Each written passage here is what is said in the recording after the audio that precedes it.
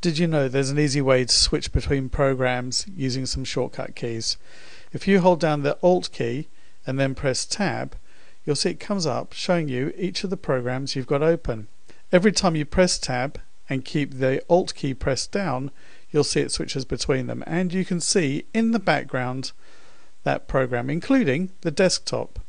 When I now let go of the Alt key, I've let go of the Tab key, it switches to that application. So again, hold down Alt, press Tab, and I can quickly jump to another program such as Internet Explorer. You can also do this using the Windows key on the keyboard, something you may not have used much, but if you hold down the Windows key and then press Tab, this time it does it in a nice 3D view, and that takes me to Excel.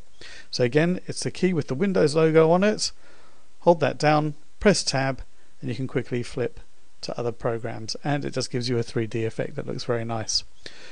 You may have realized that actually kids might be using this when they're probably sending messages to their friends and they're meant to be doing homework.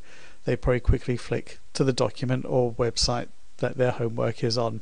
This does work on older versions of Windows as well, using the Alt Tab key, not the Windows tab. That's only on Windows 7.